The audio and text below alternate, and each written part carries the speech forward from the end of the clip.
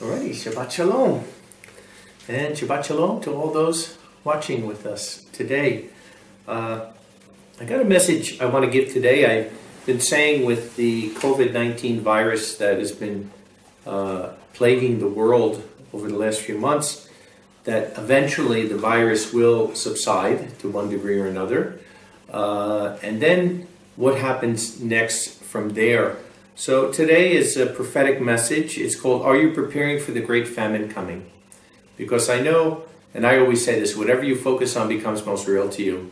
And for most people in the world today, they're focusing on the virus because that's the big thing that's being talked about every day, that's affecting the lives of people in every country in the world.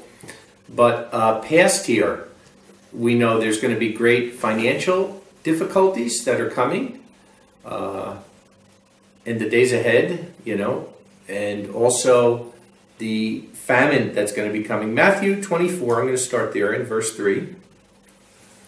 Matthew 24 and verse 3 says, And as he, Yeshua, was sitting on the Mount of Olives, the disciples came to him privately, saying, Tell us, when will these things be, and what is the sign of your coming and the end of the age? So we went over this even recently about this. It's very clear. There's no doubt what is being said. They're asking him, what is the sign of his coming back to the earth and setting up the kingdom of Yahweh? And here we are, we're in that end time. So if it was important to them 2,000 years ago, how much more important to us? So drop down to verse 7 and 8. And Yeshua says, For nation will be raised against nation, right? War that's coming. We'll talk a little bit about that today.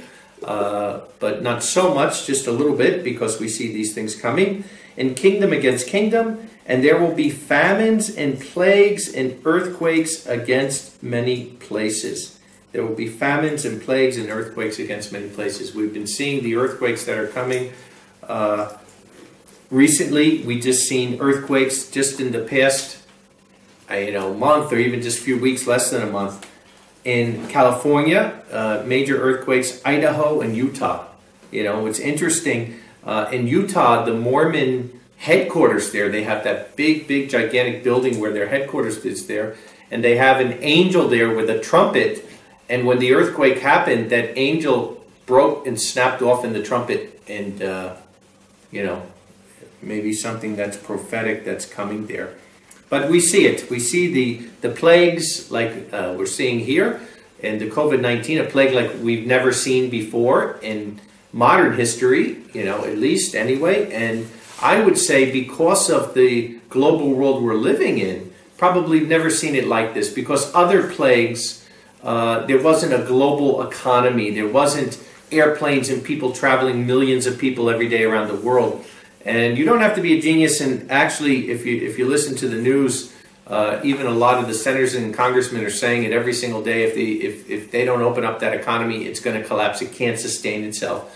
So even though there's still, you're looking at a million cases just in Babylon, USA Babylon, and they make it sound like it's under control and they're doing good with it, but it hasn't subsided. It may be leveling off some, but it hasn't subsided. It's and the whole world the same thing. So we see plagues, and what isn't being talked about right now, what I really is the main message today, is the famine that's going to come. The famine that will come from there. Because I was reading an article last year, probably in the second half of 2019, that was talking about the UN saying that currently, this is in their 70 years of being an organization, this is the worst time they've ever had as far as food shortages and whatnot. And that was before all these things that are coming up with the COVID-19 and also the locust plague that I'm going to talk about extensively today, what's happening. So let's go now to Luke 21 and verse 11. Luke 21 and verse 11, it says, And there will be severe earthquakes from place to place, and famine and plagues. And there will be fears and terrorist acts, and great signs will be seen from heaven, and the winters will be severe. So wow, I mean, what to a T. And that's what I say, it's interesting. People will say, well, it could be a coincidence that we're having more earthquakes today. And it could be a coincidence that knowledge has increased and people are, flying on airplanes and doing all these things. And it can be a coincidence that there's a breakdown in society and the most immoral society and the love of many waxing cold. But you can go down a list. And at what point does it stop being a coincidence? Really, at what point does it? And I say that with Yeshua being the Messiah. You know, I gave those messages last year, you know, on all the messages of him being the Messiah. And I said, if you just take, there's 300 messianic prophecies in Scripture. Yeshua fulfills every single one of them. But if you just take the top 30 that no one even denies, he came from Bethlehem, and whatnot. He's born of David. He was from the lineage of David. That just for one person to fulfill all 30 of those is like a number that's out of mind. Because once you fulfill 5 prophecies, the law of odds and probability, to fulfill the 6th one becomes less, to fulfill the 7th one becomes less, and to keep going down that list and keep fulfilling prophecy after prophecy is amazing. And it's the same thing here. When you look at all the different end times, even winters will be severe. You know, we've had the worst winters that you can imagine what's happening. Weather like we've never seen in the world, you know, up till now. And that one thing could have been off, but it's not. Every single last thing that Yahweh said is coming to pass.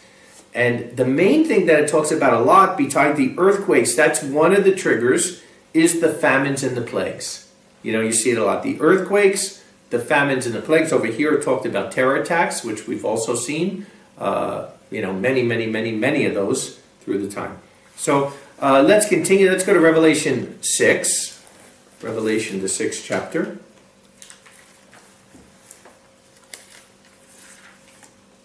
Starting in verse 5. Revelation 6 and verse 5. And when he opened the 3rd seal, I heard the 3rd living creature saying, "Come and see." And I saw, and behold, a black horse, and the one sitting on it having a balance in his hand. And I heard a voice in the midst of the 4 living creatures saying, "A measure of wheat for a denarius." A denarius is like a day's pay. So 1 measure of wheat is like a full day's pay. And 3 measures of barley for a denarius, a full day's pay. And do not harm the oil and the wine. So clearly this is talking about famine. It's talking about prices rising dramatically because there's a lack of food, right? And we're seeing that now, people hoarding grocery stores, you know, and all over the world, you know, you're seeing shelves that are, you know, stocked without food. Now, up to this point, I don't think we're in a crisis mode. I think it's more panic buying than a lack of food. We haven't hit that point yet where we're lacking food worldwide. But this is what I think is coming from here, as we're going to see today. Between the virus and the world economy going into maybe depression, you know, the way it looks now, anything is possible. Nobody knows for sure. But wow, if you look at those numbers now, they've never seen numbers like this.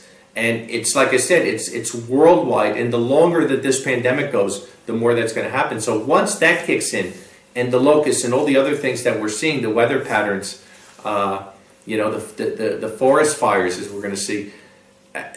You don't have to be a genius to figure out you're going to have major food shortages, which they already have, which we'll see. They already have major shortages already. Like I said, the UN said up to now there was like, I'll read it later, but they said there was like, I think 12 million people in that Horn of Africa that's suffering starvation right now, and that's going to go up by 30 million people because of the locust plague that's coming there. So it will be more than 40 million people that will be suffering. So we see definitely here this is talking about food shortage. Verse 7, and when he opened the 4th seal, I heard a voice of the 4th living creature saying, "Come and see."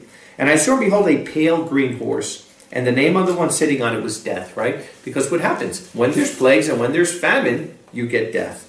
And Hades followed after them, and authority was given to them to kill over the 4th of the earth with sword, right, war, with famine, and with death, and by the wild beasts of the earth. So it's kind of interesting, right? First you have the sword, and I'm not going to talk about it much today, maybe in another message, but I sent out a message a little bit ago, not a message, but I sent out an update. And in that update, I sent a video link showing where the virus came from. And in the news now, this isn't some conspiracy theory or something that's in the back pages of some website. In the front pages of news now, they're saying that it's clear that the virus did come from the Wuhan laboratory, you know, the military laboratory that's there. It did not start in a fish market. So what's going to happen from here? You know, what's not known at this point is, was China using this as a covert, you know, way of war mechanism, or was it an accident? But either way, man, you have a worldwide pandemic. You have people dying all over the world economy crashing, and already countries, as you saw in that video, like India and like some other countries, or Spain, one of them, and many more are putting in the world court cases against China. They want trillions of dollars back that are lost. And you better believe China they're not even taking responsibility, never mind giving compensation. So this could easily lead to war. There's no doubt. It may not, but it easily could, right? So, and then the famine with death.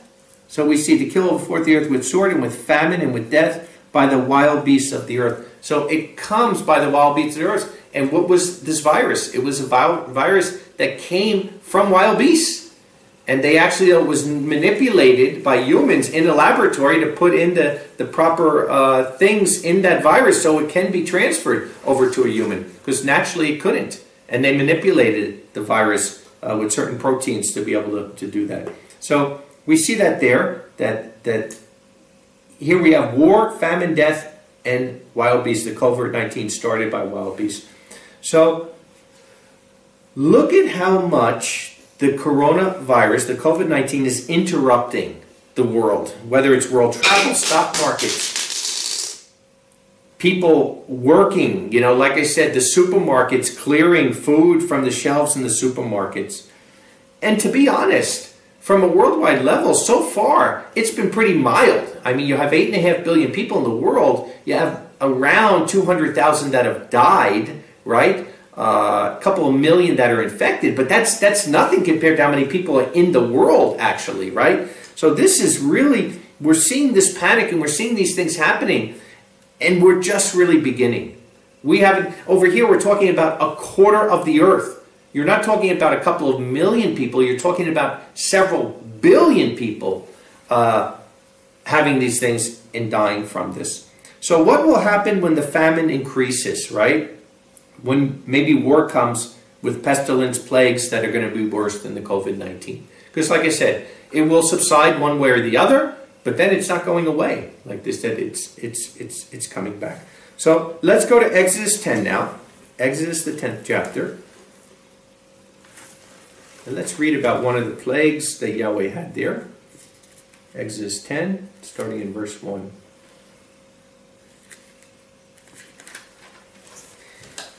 And this is again during the Exodus. And Yahweh said to Moses, "Go into Pharaoh, for I have made his heart heavy, and the heart of his servants, so that I may set up signs of mine in their midst. And so that you may recount in the ears of your sons and the son of your son, what I exerted myself to do against Egypt, and my signs which I have done among them.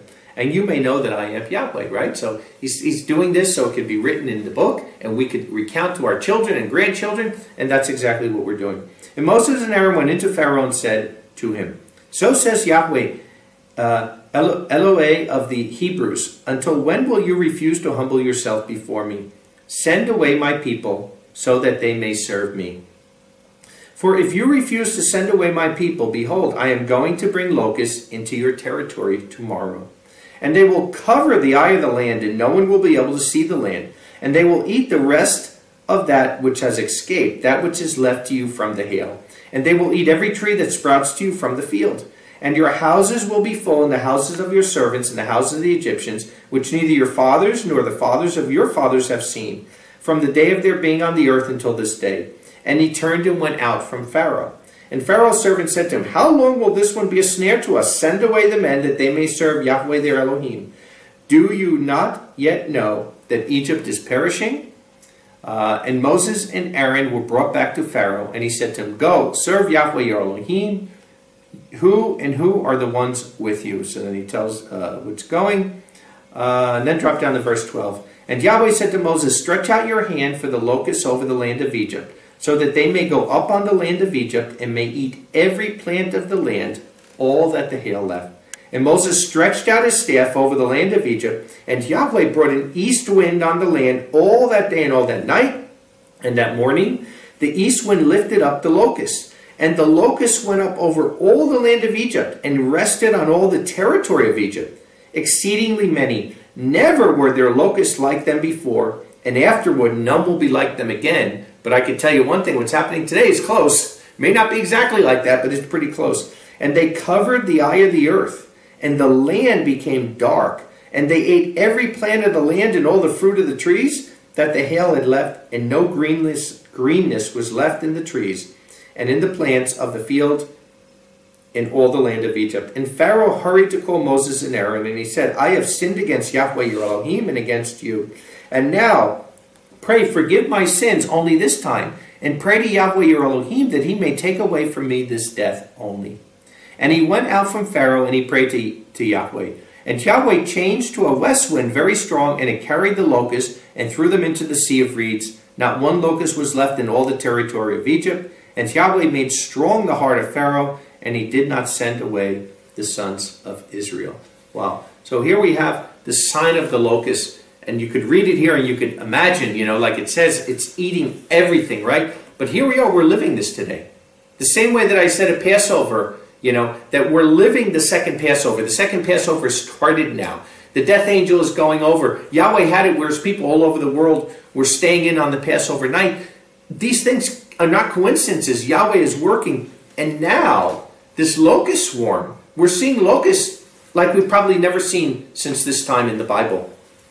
And I want to read you an article here that says, like an umbrella had covered the sky, locust swarms despoil Kenya. So this is happening in Kenya, Sudan, Ethiopia, all the Horn of Africa over there. But it's not stopping there. They're moving along. They're going to wind up going now through the spring toward Saudi Arabia and coming up to Pakistan and even China. They'll be getting there by the summer. At first, villagers thought the dark, dense blot in the sky was a harmless cloud. Then came the terrifying realization that the locust had arrived. Kenya is battling its worst desert locust outbreak in 70 years, right? 70 is an endpoint number, right? From the beginning of the end time till now, 70 years, threatening the food security of millions. But the hope soon turned to terror when the giant blot revealed itself as a swarm of fast-moving desert locusts, which had been cutting a path of devastation through Kenya since late December. The sheer size of the swarm stunned the villagers. It was like an umbrella had covered the sky, just like we read over here. When the insects descended, the community quickly gathered to try to scare them off, using one arm to beat them with the sticks or bang on metal pots, and the other to cover their faces and eyes as the bright yellow insects teemed around them. The cows and camels couldn't see where they were going because there were so many, like it said here. There was darkness because of how many there were. Adding to the fear and confusion, there had been no warning the locusts were on their way. Kenya is battling its worst desert locust outbreak in 70 years, and the infestation has spread through much of the eastern part of the continent and Horn of Africa, raising pasture and croplands in Somalia and Ethiopia, sweeping into South Sudan, Uganda, and Tanzania. The highly mobile creatures can travel over 80 miles in one day. There's swarms which can contain as many as 80 million locusts, and I've seen some that said up to 200 million or more, and they said it could possibly even get to more than 1 trillion if they don't do something. But 80 million in one swarm. Locust adults in each square kilometer. So there are swarms which can contain as many as 80 million locust adults in each square kilometer, can eat the same amount of food daily as about 35,000 people. That's like a major city. So they can eat that much in one day. Officials said the infestation poses a risk to food security, undermines economic growth, and if not controlled soon, will exacerbate communal conflict over grazing land, right? So what is it? War, famine, pestilence. In addition to the 12 million people already experiencing acute food shortages in Ethiopia, Kenya, and Somalia, the locust crisis now poses a potential threat to the food security of over 20 more million people, according to the Food and Agriculture Organization of the UN, bringing to 32 million, not 40 million, 32 million total in that region. The magnitude of the problem is just so big, said Cyril Farrell, who leads the organization's resilience team for Eastern Africa. The locusts are a moving target and we are racing against time. The United Nations said that if the locust numbers aren't suppressed soon, they could grow 500 times this amount by June, which would prove ominous not just for pastoral communities, but also farmers. Locusts can travel over 80 miles a day, and a swarm can consume the same amount of food daily as about 35,000 people. If we don't find a way to get rid of these young ones, he said, we will have so much trouble and big food shortages very, very soon. So this isn't, just like a guess. It's not a prophecy. It's happening. This is happening before us. Very, very interesting, though. In the next chapter, Exodus 11 and verse 7, and a dog shall not sharpen his tongue against all the sons of Israel toward man and toward livestock, so that you may know that Yahweh distinguishes between Egypt and Israel. Yahweh distinguishes between his people and the world. And the Passover report that I got from Kenya, the miracle of the locusts passing were there. I want to read to you again. It says, it's greetings from the elder there, Shalom, senior elder in Haksameach. We were really thankful to Yahweh and feel blessed for this Passover that we had total protection for him. Immediately I got greetings from you. I gave them, and all were overjoyed to hear the shalom and the greetings from you. Many things are concurrently happening now, but for sure we have seen the hand of Yahweh in them all. I thank Yahweh for protecting us from the swarm of locusts. Though these locusts have been devouring everything to the right and the left of them and all the parts of their country, Yahweh made them just fly over our region, canopying the whole region, but not landing down to bring destruction. Really, it was a miracle from Yahweh, and nothing was lost. So wow, what an amazing miracle that we see here. And encouraging as we're looking here today, when we're looking at famine and we're looking at plagues, to know though Yahweh does make a difference between the world and his people. Yahweh does make a difference. It doesn't mean we're not going to go through our own baptisms of fire, but he does make a difference, and we don't have to fear it. Joel 1.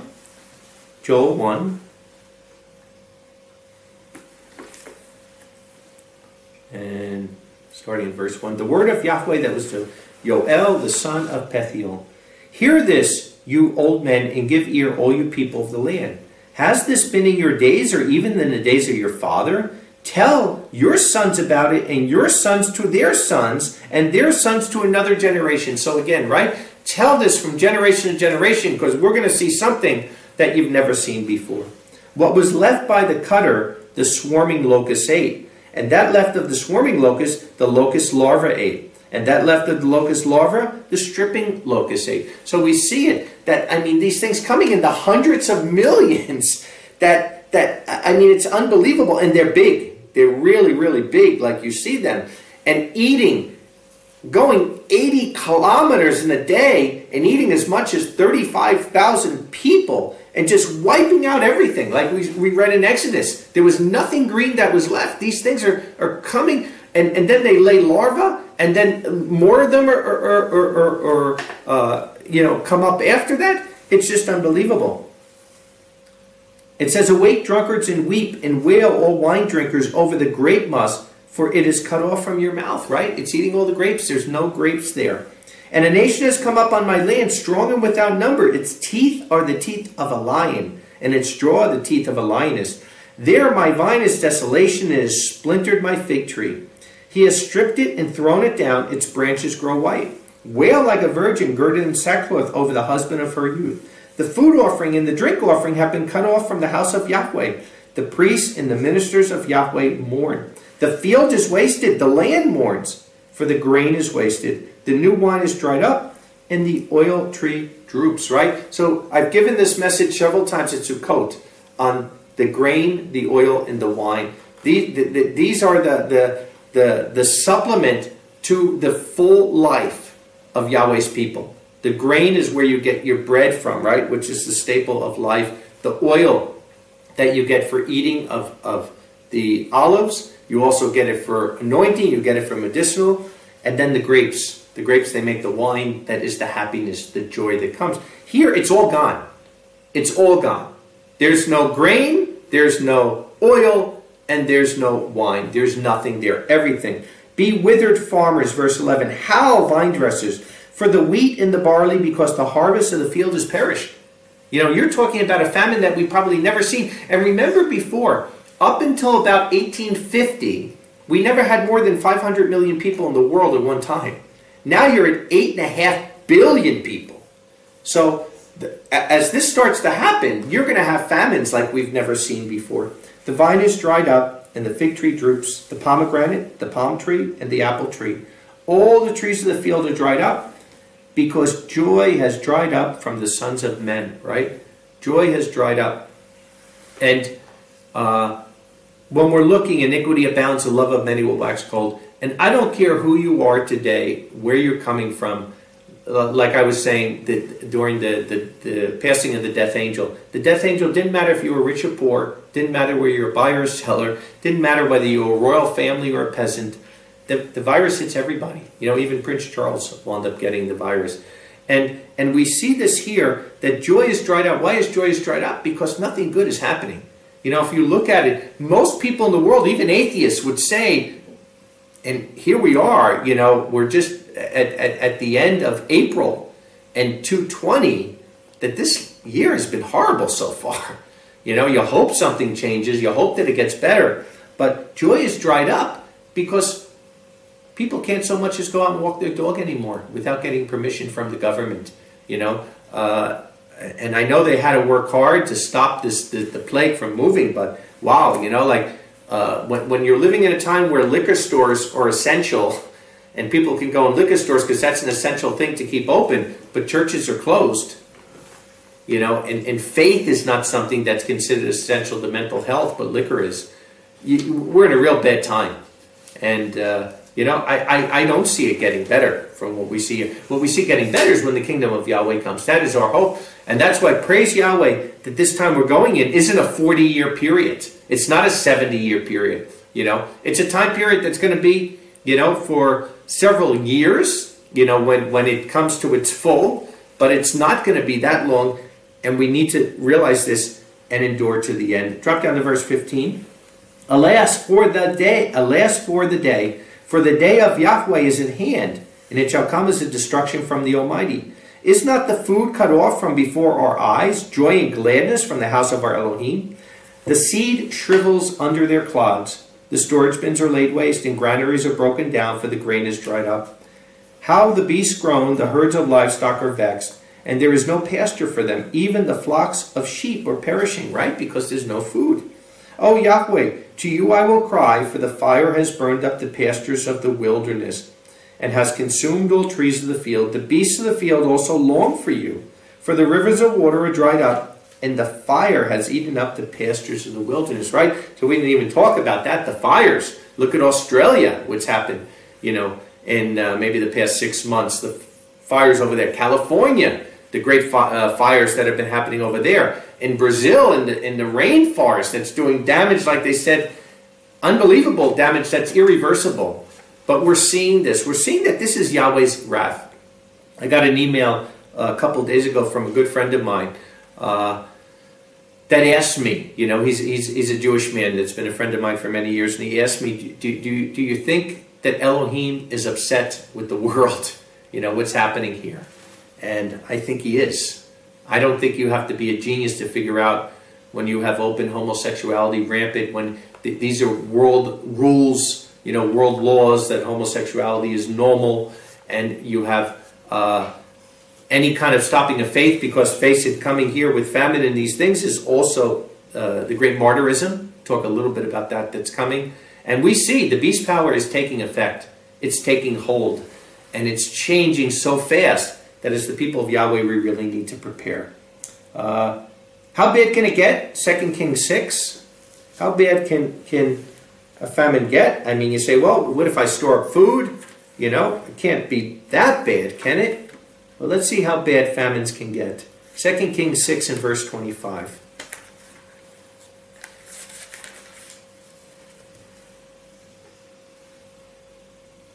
2 Kings 6 and verse 25. And he prepared a great banquet for them, and they ate and drank.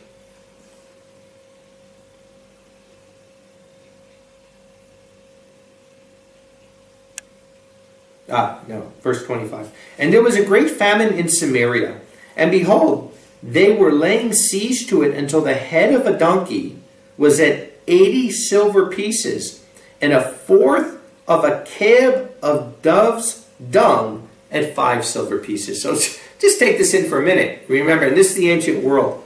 The head of a donkey. So they're eating donkey meat, which is not kosher to begin with.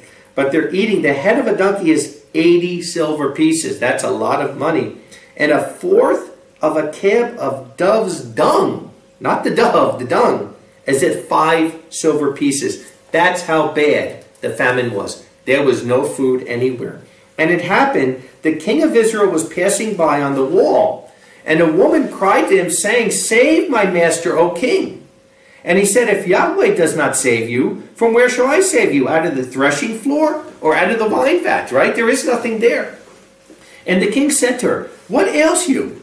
And she said, This woman said to me, Give your son, and we will eat him today. And tomorrow we will eat my son. And we boiled my son and ate him. And I said to her on the next day, Give your son, that we may eat him. But she hid her son. And it happened when the king heard the words of the woman, he tore his garments. He was passing by on the wall, and the people looked, and behold, the sackcloth was inside on his flesh. How bad can it get? This bad. That's how bad it can get. So it's bad enough that prices go astronomical, that you might pay $100 for a kilo of flour. That's bad enough. But this is where it gets. Because when people don't have the basics of life, when they don't have food and they don't have water and they don't have medicine, then look out. Because they're going to do anything to survive. And the fact of even eating their own children, it's happened before and it will happen again. Revelation 9. Revelation 9.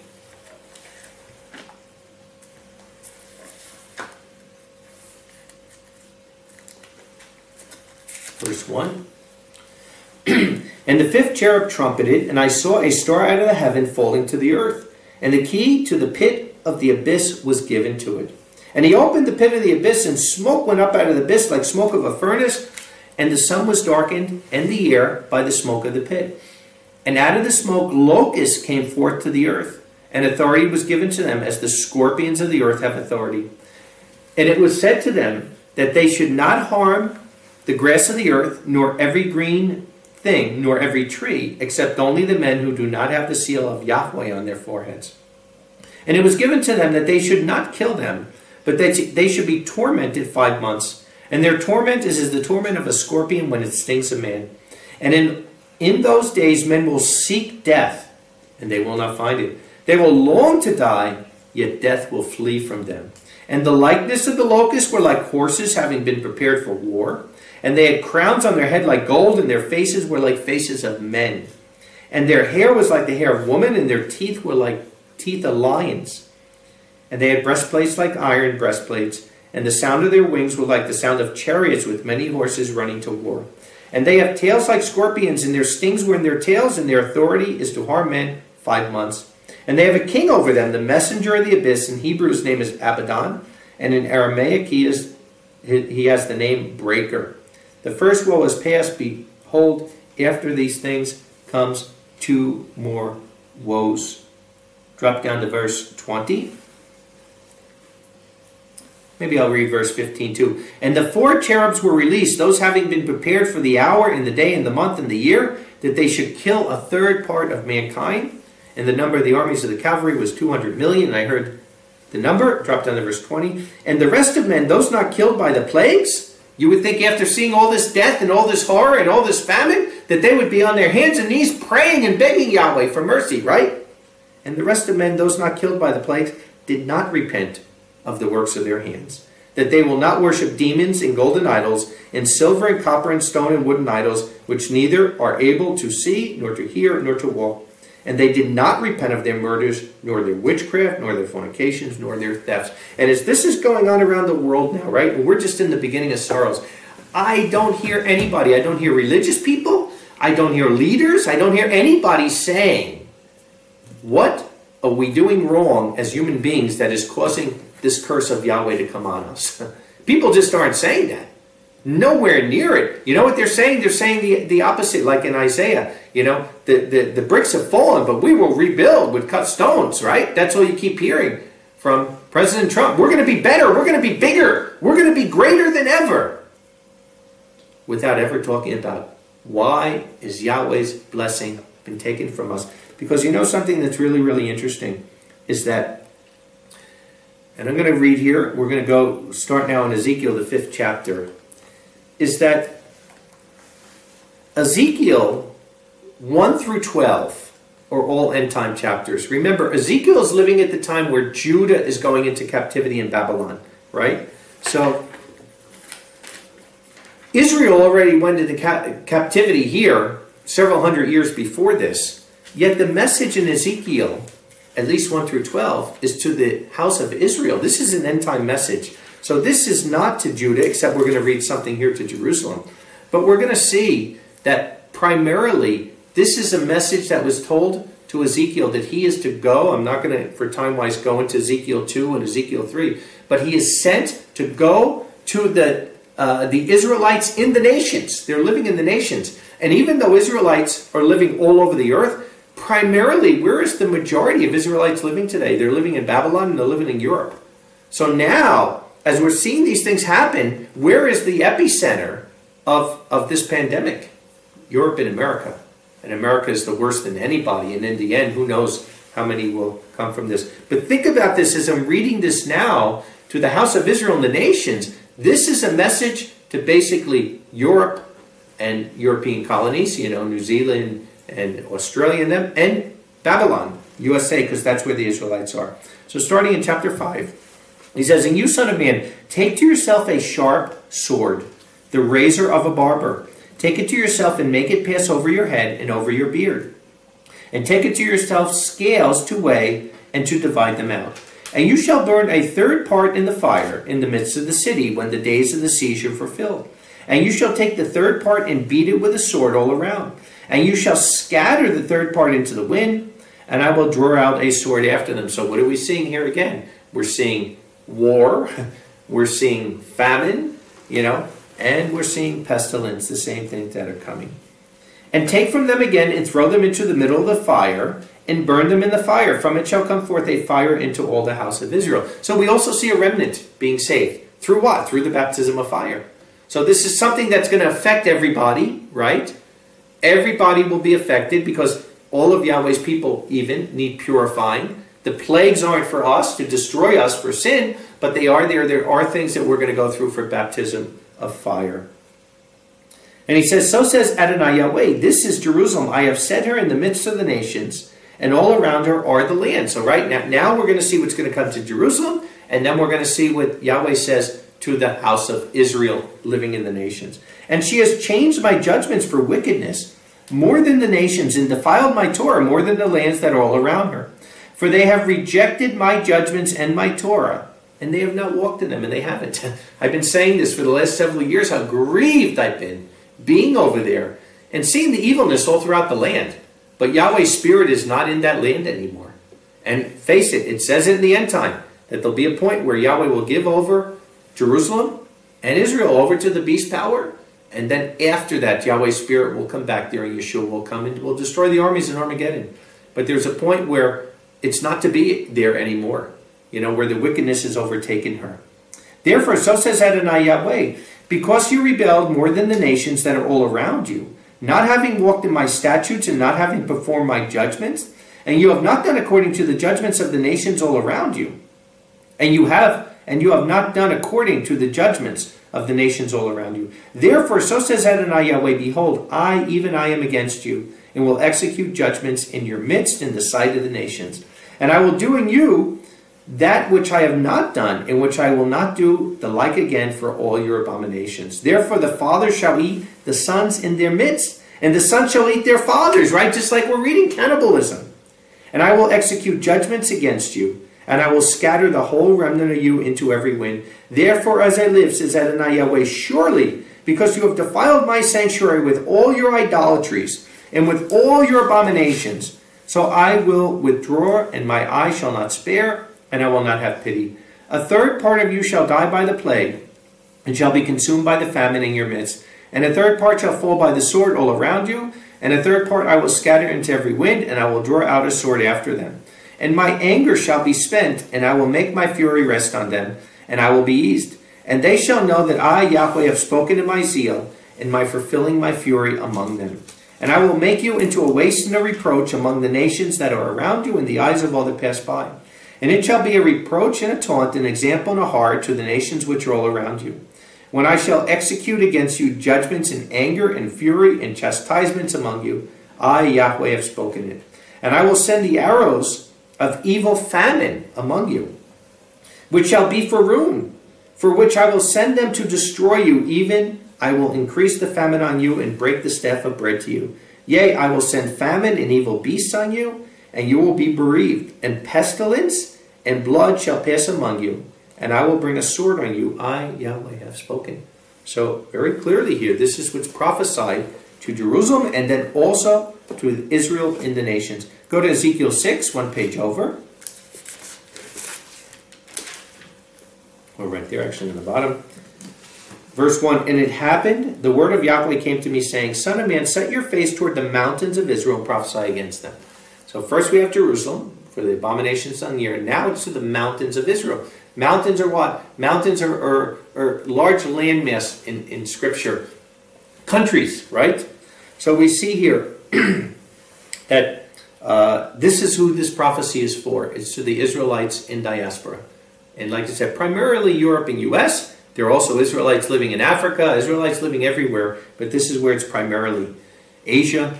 And saying, Mountains of Israel, hear the word of Adonai Yahweh. So says Adonai Yahweh, to the mountains and to the hills, to the ravines and to the valleys. Behold, I will even bring a sword on you, and I will destroy your high places. If we drop down to verse 10.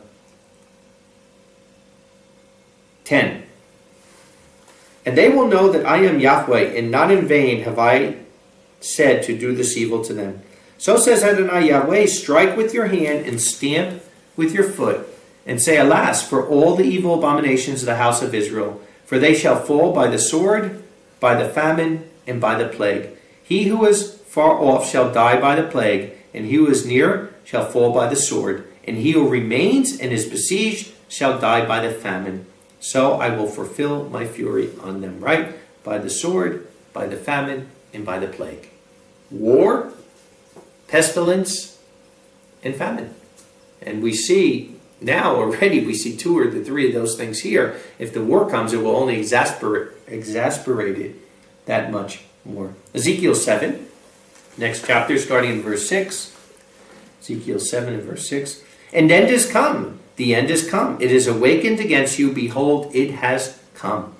The encirclement has come to you, O dwellers of the earth. The time has come. The day of turmoil is near, and not a shout of the hills. I will soon pour out my fury on you and fulfill my anger on you. And I will judge you according to your ways, and will put on you all your abominations. And my eye shall not spare, and I will not have pity. I will put on you according to your ways and your abominations that are in your midst, and you shall know that I am Yahweh who strikes. Behold, the day comes. Behold, it has come. The encirclement has gone out. The rod has blossomed, and pride has budded. So here it is, Yahweh is clearly saying, the time is here. Drop down to verse 12. The time has come. The day has arrived. Do not let the buyer rejoice, and do not let the seller mourn, for wrath is on all her multitude, right? The whole world economy is collapsing. So neither the buyer nor the seller is rejoicing at this. For the seller shall not return to which is sold, although they still are among the living. For the vision is to all her multitude, and it shall not return. And a man shall not hold his life strong in his iniquity.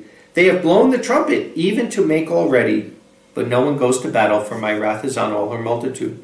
The sword is outside, right? And the plague and the famine are inside. So outside there's war going on, and inside the country is plague and famine. He who is in the field shall die with the sword, and he in the city, famine and plague shall devour him. But if their fugitives shall escape, then they shall be on the mountains like doves of the valleys, all of them mourning each for his iniquity. All hands shall be feeble, and all knees shall go as water. They shall also gird on sackcloth, and trembling shall cover them. And shame shall be on all their faces, and boldness on all their heads. They shall throw their silver in the streets, and their gold shall be an impure thing. Their silver and their gold will not be able to deliver them in the day of the wrath of Yahweh, right? The world economy is going to collapse. Stocks aren't going to save you. Gold and silver money is not going to save you in that day. They shall not satisfy their soul, and they shall not fill their bowels, for their iniquity has become a stumbling block for them.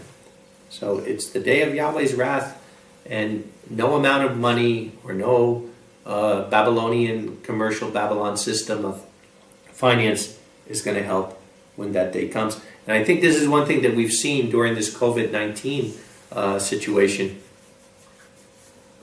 that the governments always want to seem like they're in control of everything. But when Yahweh brings something, then that's it. Nobody can overcome what Yahweh has did. Amos 8 and verse 11, because what is also going to happen at this time, it's not only going to be a famine of food, but it'll be a famine of the word of Yahweh.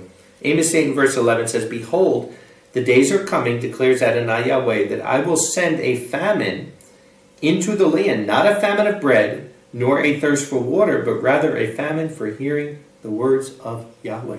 So we're starting to see this now, right?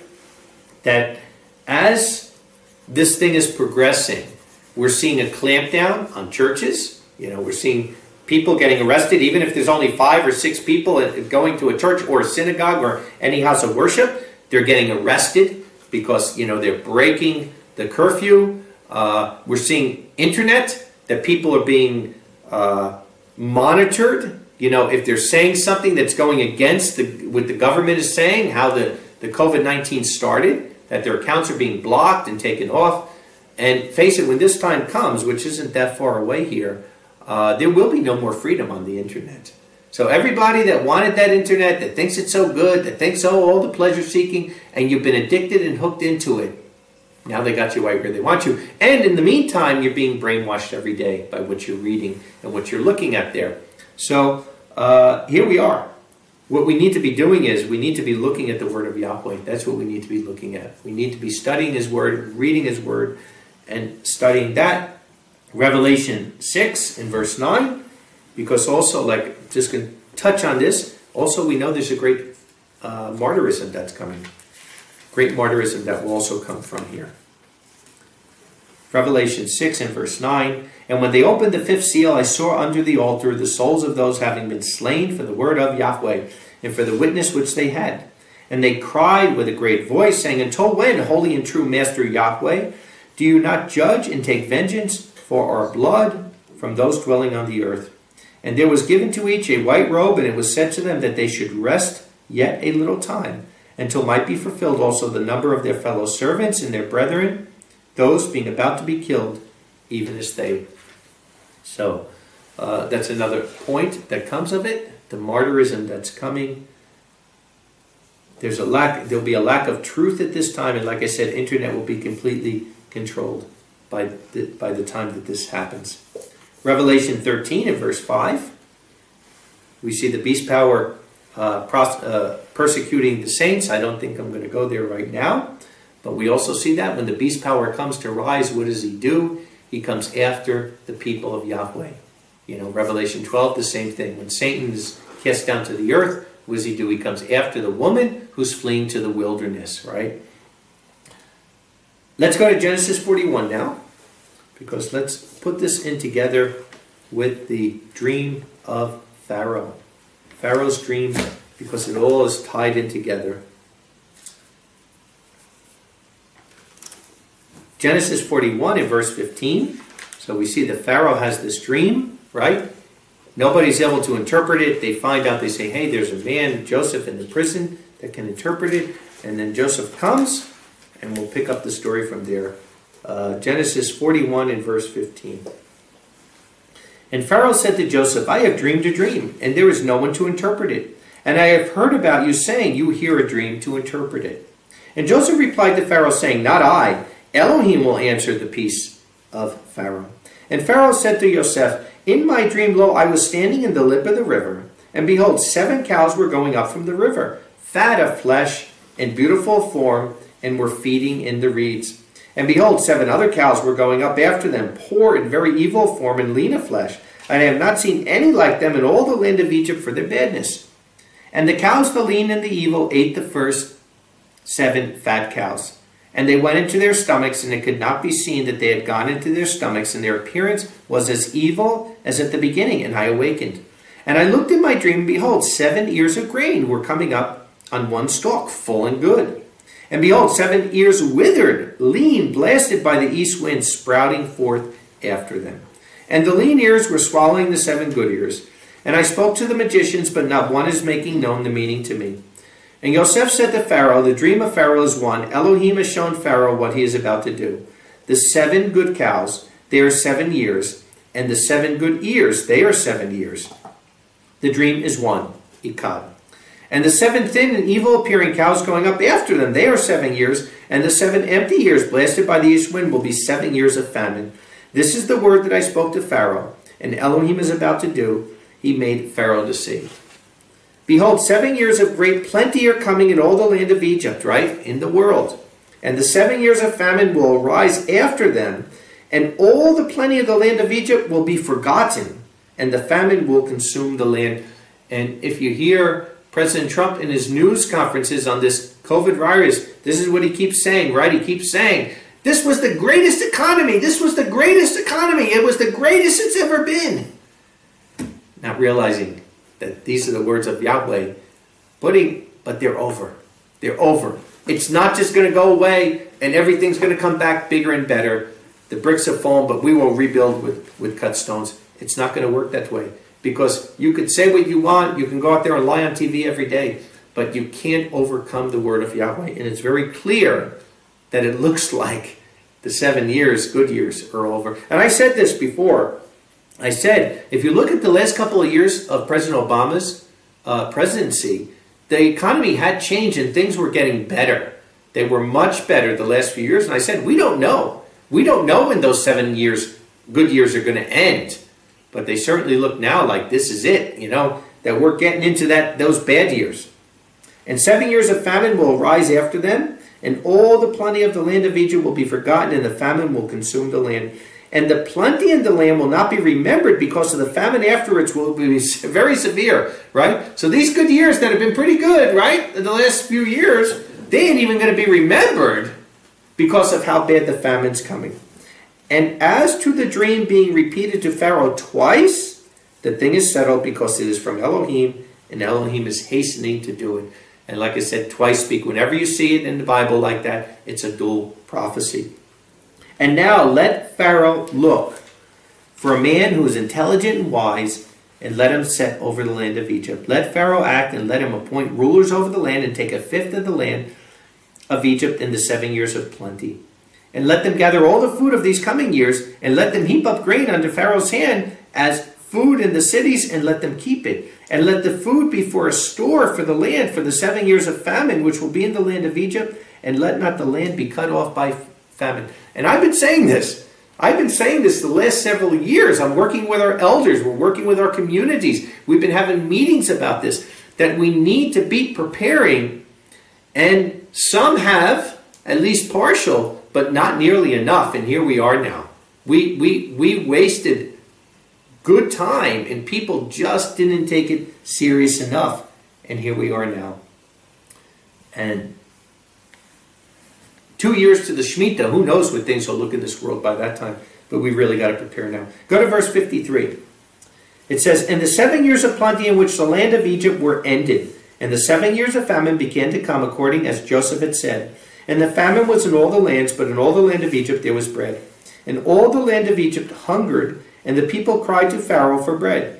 And Pharaoh said to all Egypt, Go to Joseph, what he says to you to do.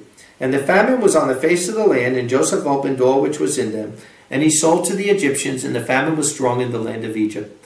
And all the earth came to Egypt to buy to Joseph, for the famine was strong in all the earth." Right? So this is a worldwide famine that's coming. And like I said, you don't have to be a genius to figure out, especially if war comes.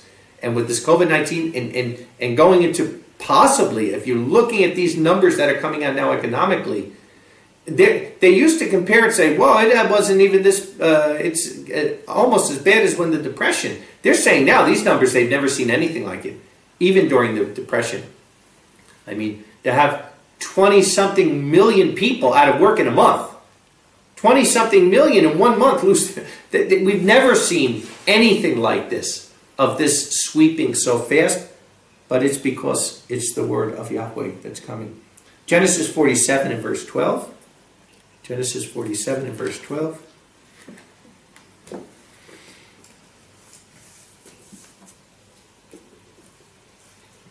And Joseph nourished his father and his brothers and all his father's house with bread for the mouth of the little ones. Right? So he prepared.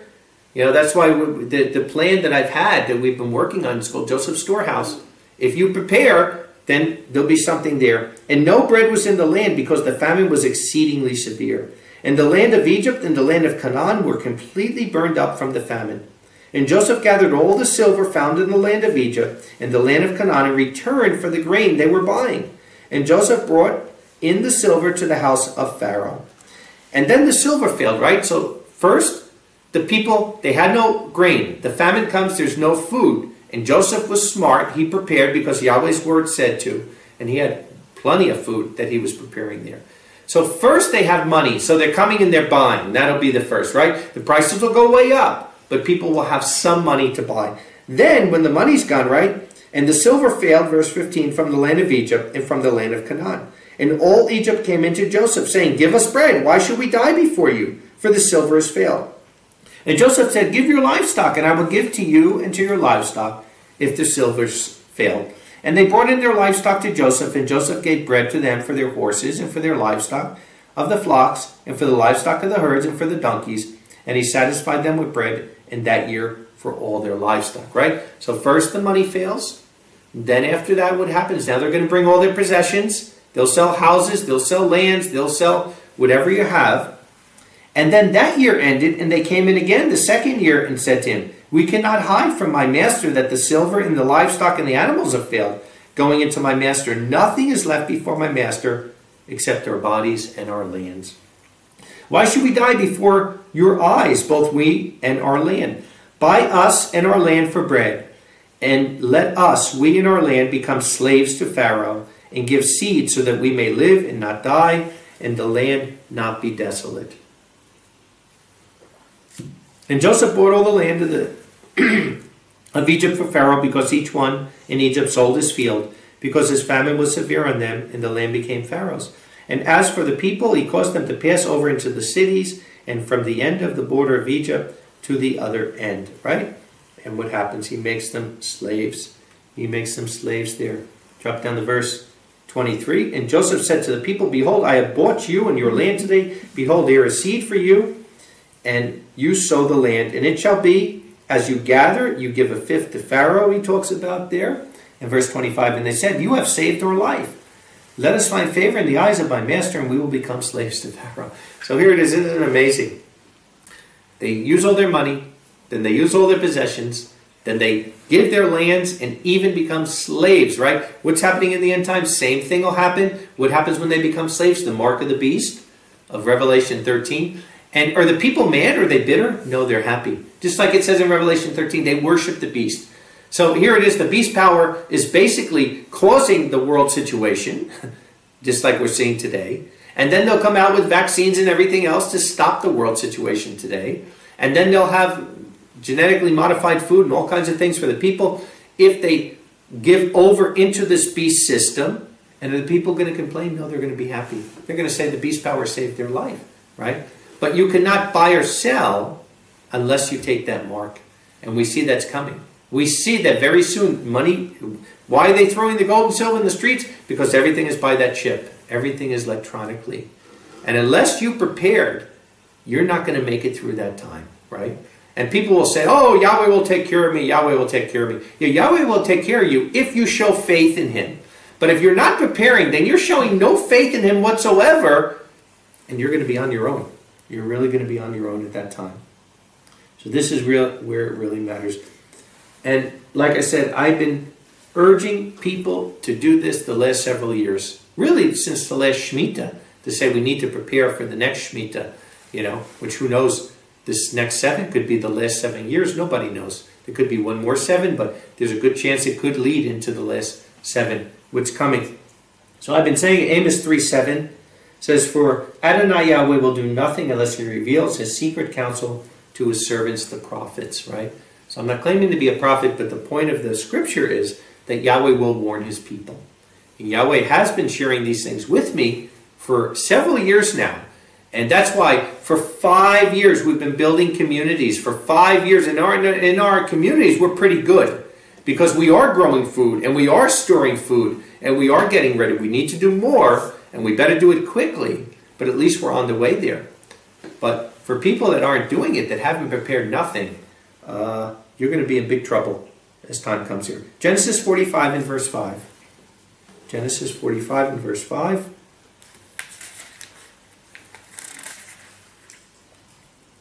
Says, and now do not be grieved, and let not your anger be in your eyes, because you sold me here. This is what Joseph's saying to his brothers when he was revealed. For Elohim sent me before you to save life. See, Joseph, that's why he went through. He went through his baptism of fire. Yahweh set his course. He set him to be second next to Pharaoh. Why? To save life. For the famine has been in the midst of the land 2 years, and there are still 5 years in which no plowing and harvest will be. And Elohim sent me before you to put a remnant in the land for you and to keep alive for you a great deliverance. Right? So now we're entering this time. We're entering this time, and Yahweh, he prepares this. He gives us warning to save life.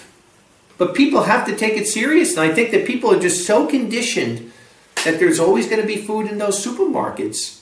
And everything is just going to continue the way it is forever. And it's not going to be that way. It's not going to be that way, because as this great famine comes, it's really going to be problems. And it's time for the people of Yahweh. You have to go out there and work. Like Proverbs, I'm not going to go there, but Proverbs 6 through 11, and verse 15 talks about, go to the ant, the lazy sluggard, right? Go to the ant and watch how he works. This is the time the people of Yahweh, we need to physically be preparing. And like I said, wow, when we had our meeting in Kenya just a couple of months ago, and we're talking about this, I never thought just a few months later everything already would be closed down and the walls would be closing in on us. But we really need to be preparing, not to panic, but we need to be preparing, because we're really short on time of preparing now. Acts 4, a couple more scriptures, we'll be finished here. Acts 4 and verse 31. Acts 4 and verse 31. Because I've been saying this for several years now. The reason why Yahweh has opened up community is the easiest way to protect his people in these times. Right? Acts 4 and verse 31 says, and they having prayed, the place in which they were gathered was shaken, and they were all filled with the Holy Spirit and spoke the word of Elohim with boldness. Praise Yahweh. It talks about Daniel 11, right? Daniel 11:32. The people of Yahweh will be working and doing exploits. It's not a time for fear, it's a time for faith. And Yahweh's people, even during this time, will be working and bringing people to faith. The assembly of those men who were believing had but one soul and one mind, and no man among them concerning the possessions that he possessed would say that they were his. Rather, everything that they had was in common. That's the way it is, right? You're not going to have a community of believers and one guy has a bunch of food and somebody else over here is starving. No way. And with great power, the apostles were testifying of the resurrection of the Master Yeshua, and great grace was upon them all. And there was no man among them who was lacking. For those who had possessions, who had possessed fields and houses, would sell them and brought the price of whatever was sold, and laid them in the feet of the apostles, and it was distributed to each according as any had need. And Joseph, the one surnamed Barnabas by the apostles, which being translated is son of comfort, a Levite, a Cypriot by race, a field being his, selling it, he brought the proceeds and placed them at the feet of the apostles. So this is where we're at. It's not the time for hoarding things for yourself. It's the time that if there are some brethren out there who have resources, we need to get them in, and we need, I'm getting swamped in the last month from everywhere in the world of brethren, in the third world asking for help, where we can put seeds down, where we could build more wells, get more wells, water sources, where we could be growing more food. Praise Yahweh. Like I said, in Kenya, we have a big area there where we can grow a lot now, and we're storing it for all the people in that region. But there's a lot of other needs that are still there. You know, a lot of other things we can be planning now, because I believe 6 months, a year from now may be too late. We may not be able to, you know, it may be too late for this. So if there are brethren there that can help, you know, this is the time really to do it. Community living is a major way that Yahweh can protect his people and supply them with food. And that's why I say, don't leave the camp. As long as you're in Yahweh's camp, you're protected. Once you leave the camp, you're on your own. Last scripture, Ezekiel 33. Ezekiel 33. Because there are people that are going to listen, and there are people that aren't going to listen. But I do believe that, and I've said this for years, being in Israel, that Yahweh set me a watchman, you know, from Jerusalem to the nations, and to prophesy of many of these things. Ezekiel 33 says, "And the word of Yahweh was to me, saying, Son of man, speak to the sons of your people, and say to them, when I bring the sword on it, on a land, and take one man from the people of the land, their borders, and set him for a watchman to them. And when he sees the sword coming on the land, and he blows the ram's horn, and warns the people, and the hearer hearing the sound of the ram's horn, and does not take warning, and the sword comes and takes him, his blood will be on his own head. He heard the sound of the ram's horn, and took no warning. The blood shall be on himself. But he who took warning, he shall deliver his soul. But if the watchman sees the sword coming, and does not blow the ram's horn, and the people are not warned, and the sword comes and takes his soul from them, he has taken his iniquity, but I will require his blood from the watchman's hand. And you, son of man, I gave you as a watchman to the house of Israel, and you shall hear the word from my mouth, and warn them from me." So, this is the warning. We see all the warning signs out there. We see what Yahweh is doing. You know, it's a new day. The cloud has moved. The world is turning. And only Yahweh knows the timing. I've come to realize that a while ago, that we don't know this transitional period that's going to go. We have no idea. But one thing is certain, things are moving fast right now. We see that with the swarm of locusts, weather patterns, we already know the millions of people that are already having famine in Africa. And we know the famine is only going to get worse, particularly as the financial situation gets worse. So I am blowing the horn to the people of Yahweh now and saying, it's the time to prepare. You've got to get yourself ready spiritually, of course, first. You've got to get yourself ready. I pray everybody did that at Passover time that just passed. Now we're in our weekly counts to Shavuot. So this is an important time here between Pesach and the forgiveness of sin and taking the leaven out of our life to Shavuot, the giving of the Holy Spirit. So it's a preparation time, you know, these 7 weeks that we have between Pesach and Shavuot. But the time is really here. Like I said, I've been warning, making the plans of Joseph's storehouse, helping to build communities, get supplies. But now it's up to the elders and the brethren to take it serious, to plant the harvest, to coordinate exchange programs. This was one of the things we had within our kibbutzes that we wanted to have, where one kibbutz might be growing this and one growing that, and we can exchange. I don't know if that's going to be possible now, but it's a part to it. And maybe right before I end here, because people always ask about the 7-point plan, maybe I could just briefly go over the 7-point plan that I sent out a few months ago. Actually sent out the end of the year for the elders and sent it out to the brethren back in the end of January. And basically it's a bullet point, 7-point plan that I believe every community should put in place starting now to be ready before the coming Shemitah. We were planning this before the Shemitah. Now we're planning it because of the disasters. But it's basically 7 things that make sense. Number 1, water. You have to have water. You can't just rely on city water. You need to have well. You need to have some source of water where you are. Without water, water is life. You'll never survive. Aquaponic system, if possible. That could be great for growing food and also fish. Food dehydrator, so that as you're growing food, you could store food long term with a dehydrator. Having a vacuum sealer, so that if you're even with your grain and whatnot, you don't get bugs and whatnot, that you could seal it. Create a dirt cellar. Dirt cellars are very easy to do. Just dig 6 to 8 feet below the ground, and you could store there, all kinds of stuff in the dirt cellar. Jarring or canning fruits and vegetables, another great way to preserve. And number 7, if possible, to acquire small solar panels if you don't have electricity during these times, because even just a small solar panel can help with little lights and whatnot. So this is the plan from Joseph's Real Storehouse and the plan that I've been sharing out today. And I pray that Yahweh's people will take the heed and take the warning. And as the times are coming ahead, like I said, that we're just growing more in faith and getting stronger in our relationship to Yahweh. Because what happens is, like it says in Luke 21:28, when you see these things begin to happen, have courage and lift up your heads, because your salvation draws near. So every single true believer, every believer that has the hope of the resurrection, every believer that fully believes with all his heart, mind, and soul of Yeshua coming back to the earth, this should be a happy time. And as much as we see destruction around us on every avenue, it should be a time of joy for us, mixed with sorrow, as you see a lot of things going on in the world, but joy for the future, that we know Yahweh's kingdom is coming. Yahweh bless. Shabbat Shalom.